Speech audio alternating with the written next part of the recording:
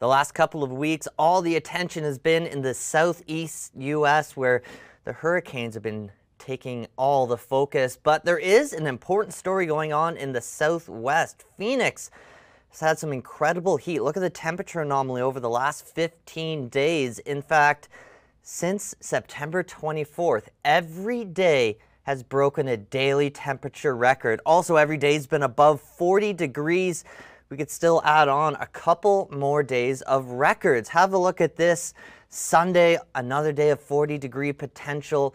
Monday, we're going to be above 100 degrees likely, but not quite 40 Celsius. And then we'll start to get back down to normal. How historic is this? Well, let's compare this to the normal temperatures. Over the last 2 weeks, the average high is going to end up being about 42 to 43 degrees. The normal average for that time is about 33. In fact, if you took this 2-week period and put at the hottest time of the year, the first week of July, you would still be above normal.